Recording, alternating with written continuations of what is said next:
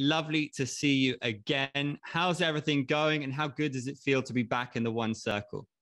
I'm feeling really good. It's really nice to be back in the cage circle. Really excited. You were previously ranked atom weight and now you're not in the rankings. Do you feel that was warranted? And do you feel you can make a case to get yourself back in that top 5? Well, I just need to show everything in September 3rd, and I hope I can be back in that ranking. And what do you think about the one women's atom weight world Grand Prix? Why do you think that you were passed over as a contender for the tournament? I think the Grand Prix has a really good faces. I think it's important to give chance to new faces, young athletes. So I think they selected those kind of new faces. We're going to go now to Leon Jennings of Asian Persuasion MMA. As a pioneer of women's MMA, how important was it for you to be on this card Friday night in One Empower? Yeah, it's a very big thing to have one championship to get the only women's card event, and I think I need to get the exciting match performance and get all the ladies get ready for that tournament. Of course, but it's been a year and a half since you competed against Denise Zamboanga. What did you learn in that fight and what improvements can we expect to see from you? I did a lot of boxings and go through all the skills in any situation. So I hope I have a chance to show that. Cool, nicely. You're obviously an alternate for the Grand Prix. Out of the 8 ladies that are starting in the Grand Prix, who would you say is the favourite in your mind? I know Ham So-hee for a long time, and I fought her too. So I kind of cheer for her. But all the ladies, they're special, and I hope they have a great chance to have the challenge the title. Up next is Jude Briosses from Overtime Heroics MMA. Go ahead, Jude. I said, how do you feel now that at the age of 38, you're fighting in the Grand Prix and having what may be your last shot at the one women's atomweight belt? I don't really care about the ages. Age is just a number.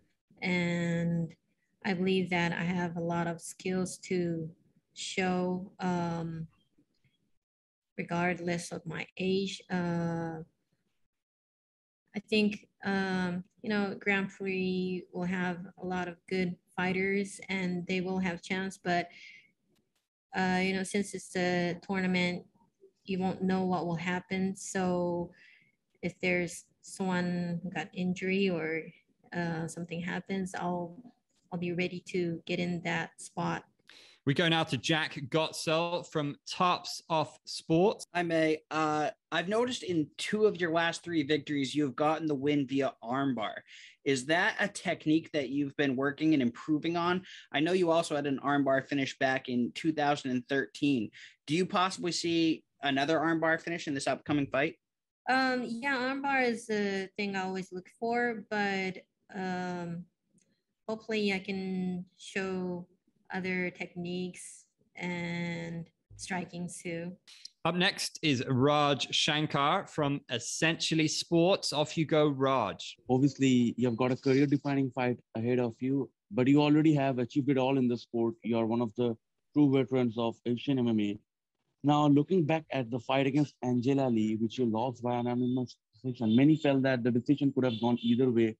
Do you feel that you need to get a win over Angela Lee to, is it a very important fight for you, or do you just look at it like just any another scrap? Well, yeah, the fighting against Angela Lee is very exciting all the time, and if I have a chance, I would love to. The Angela Lee and Yamaguchi 3 will be pretty exciting, but that's not the only thing I always look for. Even if I have chance to fight other fighters, I would love to. I just need to do whatever I need to do at that time. Okay, and you've been a Jackie Chan fan all your life. Like you've always told about your love for Jackie Chan. So in a post-retirement career, like can we expect you to see in some sort of action movies? Like if you ever get an offer to work with Jackie Chan, or maybe in some other sort of action flick, will you ever accept it? Yeah, of course. I love his movie, and since I was a kid, I always try to do think he did, but yeah, it's fun to watch his movie, and I'd love to be in that movie sometimes if I have a chance. Next up, we go to Dylan Bowker of My MMA News. I'm just curious because you have, great success in Grand Prix in the past with Deep Jewels. He also won that tournament with, Valkyrie, winning their featherweight title as well. I mean, how important would it be to become part of this Grand Prix fold here, just in the sense of you seem to have a lot of tournament success? Well, it's the quickest way to challenge the title. So if there's a chance, I would love to be in the part of the Grand Prix anytime. And it's always exciting, the fighting against the new faces. And if you won the first round, you see another fighters in second round, and you won't know who will come, and that's all the time exciting for the fighter and for the audiences. So Grand Prix is pretty fun. So this time it's one match for me, but I'm always looking for a chance to be in there. And just as a quick follow-up, because I was noticing there was multiple times that you were supposed to compete with Meng Bo and, canceled for a myriad of different reasons. Is that a matchup you'd like to have at some point in the one circle, or is it kind of just you'll test skills against whoever and you don't think of it through that kind of lens? I guess I'm curious just because I imagine you've diligently studied to fight her. Yeah, I'll fight anyone, but yeah, fighting against Membo, it's pretty exciting. She's a great striker, and I would love to challenge her. Our next question comes via text from Tom Taylor of Bleacher Report. Do you think your upcoming fight with Meza Barber will go the distance, or is somebody going to get KO'd or submitted? Without revealing too much of your strategy, what have you got planned for her? I'm guessing she's pretty strong and physical. She has pretty aggressive striking. So, well, I want to show my skills in boxing too. But if I can submit her, that's the best way. You mentioned earlier Seo Hee Ham. Having gone the distance with her and having been in those two legendary fights with Angela Lee, a lot of fans are very excited about Seo Hee Ham in one championship. Which do you think is the superior fighter, Angela or Ham? It's kind of hard to guess. Both have their special techniques, and both are great. So it's hard to guess.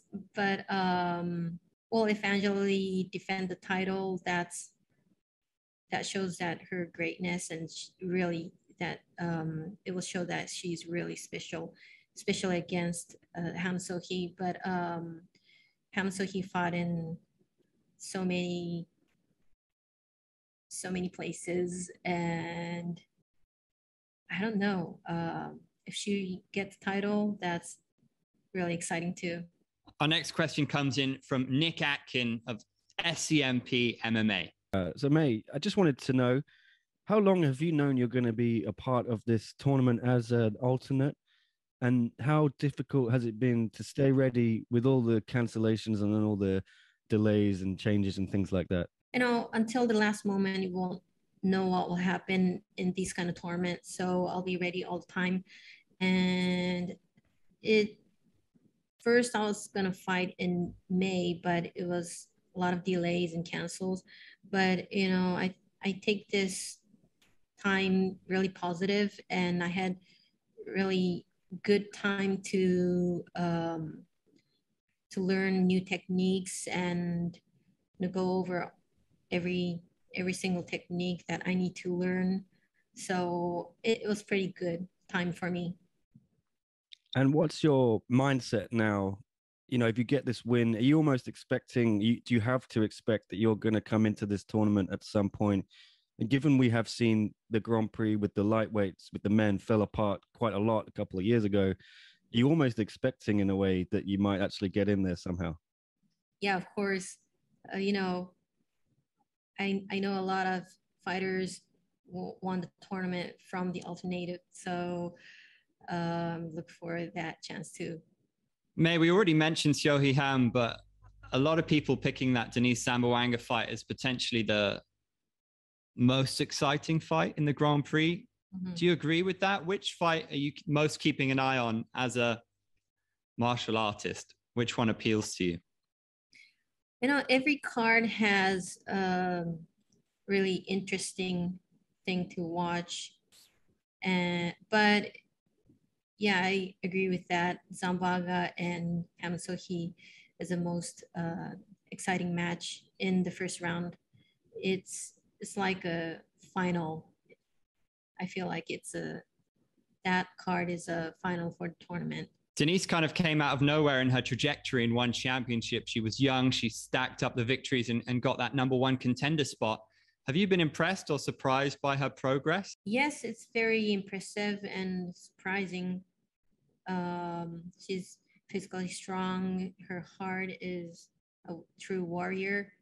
But yeah, I'm really curious how she's gonna fight against Ham So-hee and how Ham So-hee is going to stop that. We have a text question coming in from Derek Wright, who says, having spent time in the US and Asia, what do you think is the best way for one to grow its USA presence? Oh, that's pretty hard. Hard question. Well, you know, USA has a lot of events, and they have a lot of good MMA fighters. So there are a lot of few of the fighters coming from USA. So I hope they will send more to One Championship. You've been part of different moments in history at One Championship. Mentioned the Angela Lee fights earlier, arguably some of the greatest MMA matchups ever. How does it feel to be on this all-women's card, another piece of history and power? Does it feel special to you and does it give you pride? Yes, it's very special. You know, fighting long in this mixed martial art, I saw a lot of women's fight, and it's always getting better. And now it's getting better and better. And One Championship has this special event, so I'm pretty exciting to be in the card. You had your first MMA fight in 2007. Now there's so many young up and coming talents entering the game. Itsuki Hirata is only 21. Have you noticed a change in the level of these young mixed martial artists? And when they step in, do they seem more well-rounded? How does the level compare with when you first stepped into the game? Yeah, all the young athletes has great technique, and they learn really fast because MMA is growing too, you know.